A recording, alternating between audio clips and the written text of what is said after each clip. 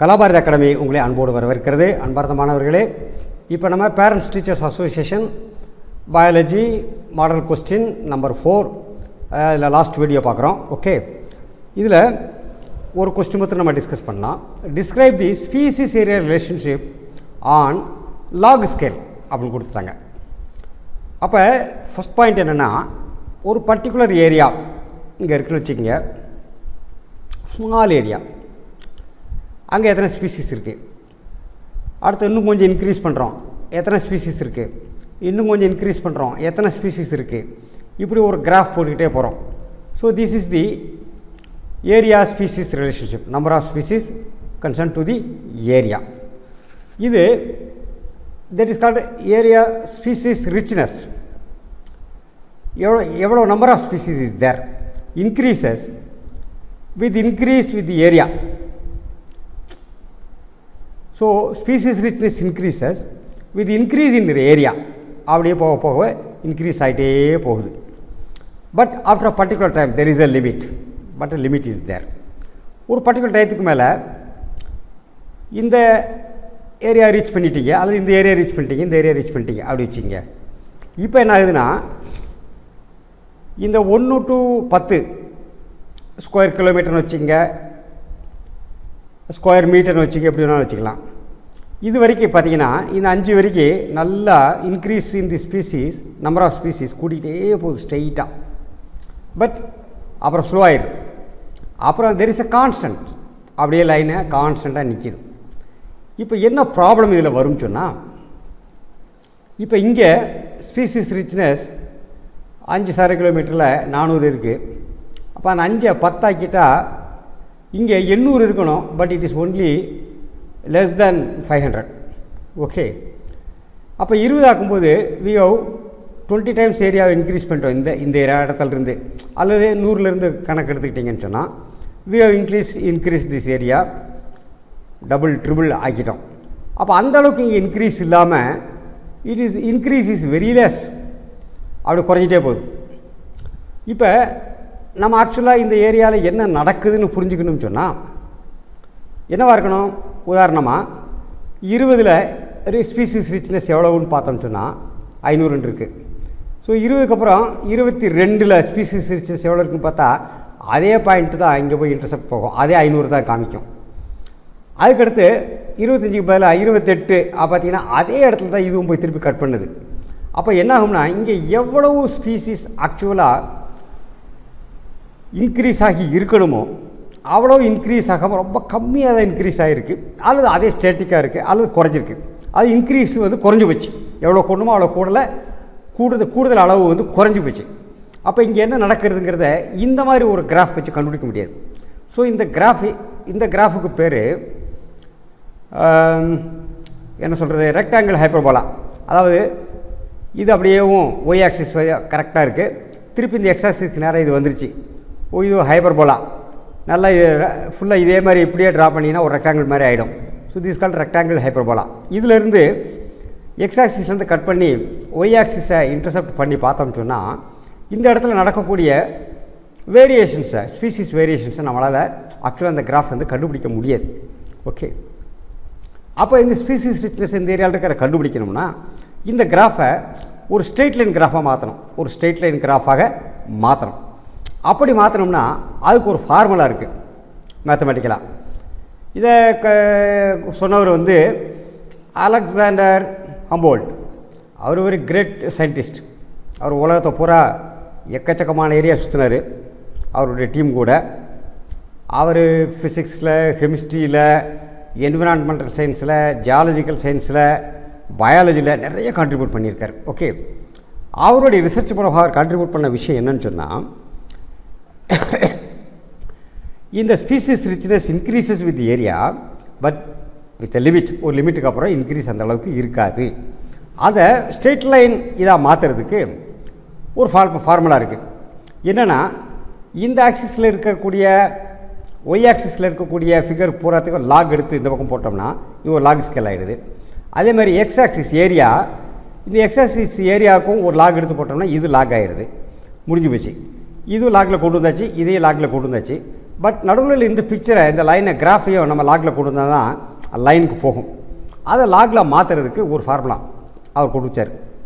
So lock S, that is species richness, is equal to log C plus Z lock ஏ.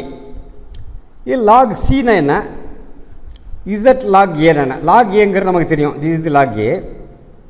இந்த ஏக்கு இந்த area, so lock ஏ, இந்த ஏரியாவுக்கு lock ஏ போட்டுடலாம் நம்ம.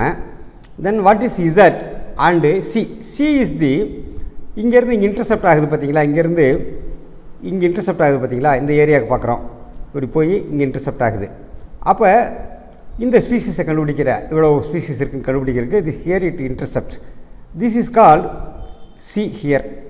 ஸோ லாக் சி எங்கே இன்டர்செப்ட் ஆகுதோ அதை நம்ம லாக் சின்னு கொடுத்துறோம். Plus Z. What is this Z அப்படின்னு கேட்டால், this is called regression coefficient. Okay, so S is the species richness, அதுக்கு லாக் இங்கே கொடுத்துட்டோம். So lock S equal to log C. What is the C, அதை பார்த்துட்டோம். வேர் it intercepts with the Y. இதிலேருந்து எக்ஸ்லேருந்து ஒய்க்கு எந்த இடத்துல இன்டர்செப்ட் ஆகுதோ தட் இஸ் கால்டு சி. என்ன, அதுக்கு நம்ம லாக் எடுத்துகிறோம், லாக் சி போட்டுடலாம். Plus what is this Z அப்படின்னு கேட்டிங்கன்னா, this is called regression coefficient. இதை பயாலஜிக்கலாக சிம்பிளாக புரிஞ்சிக்கலாம்.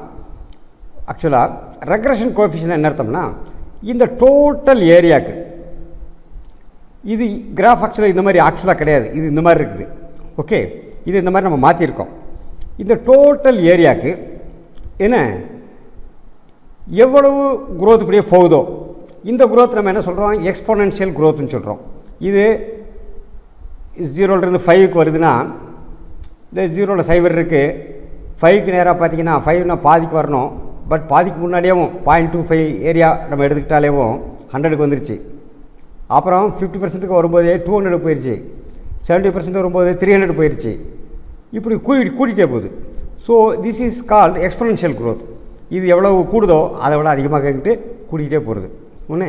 ஆனால் இந்த இடத்துல அந்த மாதிரி கூடலை. ஓகே, அப்போ இந்த இடத்துல ரெக்ரெஷன் ஆகிட்டே போகுது.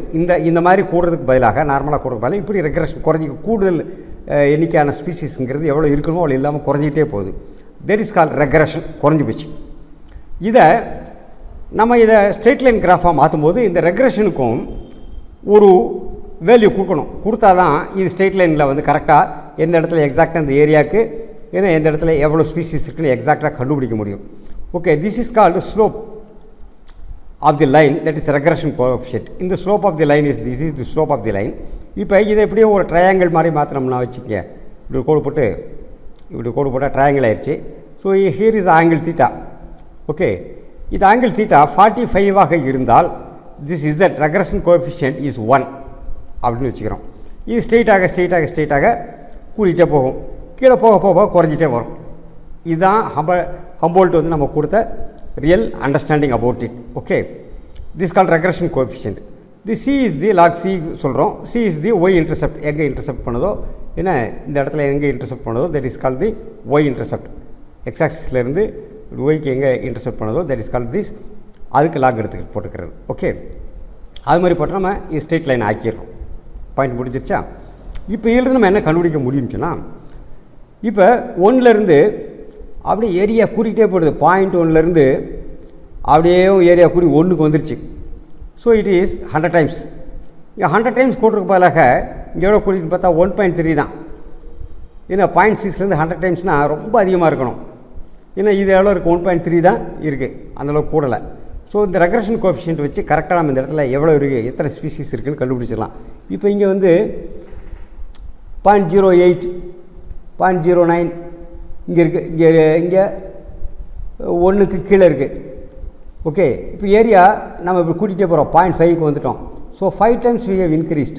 அங்கே பார்த்தீங்கன்னா 5 டைம்ஸ் இன்க்ரீஸ் ஆகலை, but it is increase very less. Okay, so அதை வச்சு நம்ம என்ன அண்டர்ஸ்டாண்ட் பண்ணலாம், what is really happening here. Species richness எவ்வளவு கூடணுமோ அவ்வளோ கூடாமல் எவ்வளோ குறைஞ்சிருக்குன்னு நம்ம கண்டுபிடிக்கலாம். This is the formula for it. Okay, Z that is the regression கோஎஃபிஷியன்ட்டுங்கிறது நார்மலாக எப்படி இருக்கும்னா, generally has a value of 0.1 to 0.2, 0.1 to 0.2 இவ்வளோ தான் ரெக்ரெஷன் வேல்யூ இருக்கும். எந்த ஏரியாவுக்கு, ரெகார்ட்லெஸ் ஆஃப் டாக்ஸானமிக் குரூப்ஸ். நம்ம என்ன குரூப் எடுத்துக்கலாம், என்ன பிளான்ட் வேணால் எடுத்துக்கலாம், அல்லது என்ன அனிமல் வேணால் எடுத்துக்கலாம், என்ன எல்லா குரூப்பையும் கணக்கு எடுத்துக்கலாம். ஸோ டாக்ஸானமிக் குரூப்பை பற்றி கவலையே இல்லாமல் இருந்தால் அந்த ரீஜன்ஸ் நார்மலாக ஸ்மால் ரீஜனாக இருந்தால் என்ன அதனுடைய வேல்யூ வந்து 0.1 to 0.2 தான் இந்த இசட்டுக்கு வேல்யூ. இந்த இசட் வந்து ஹையர் இடத்துக்கு போச்சுன்னு ஸ்பீசிஸ் ஏரியா ரிலேஷன்ஷிப்பில் very large area, example entire continent whole Asia எடுத்துக்கிட்டிங்கன்னா தி ஸ்லோப் ஆஃப் தி லைன், இந்த லைன் இப்படி ஸ்லோப்பாக இப்படி இருக்கிறதுக்கு பதிலாக அப்பியர்ஸ் டு பி மச் ஸ்டீப்பர். இது என்ன ஆகும், இப்படி ஸ்ட்ரீட்டாக மேலே இருந்து இப்படி போயிடும், இங்கேருந்து இப்படி ஸ்டீப்பராக இப்படி போயிடும். Okay, so this angle theta வந்து என்ன ஆயிரும், கூடிடும்.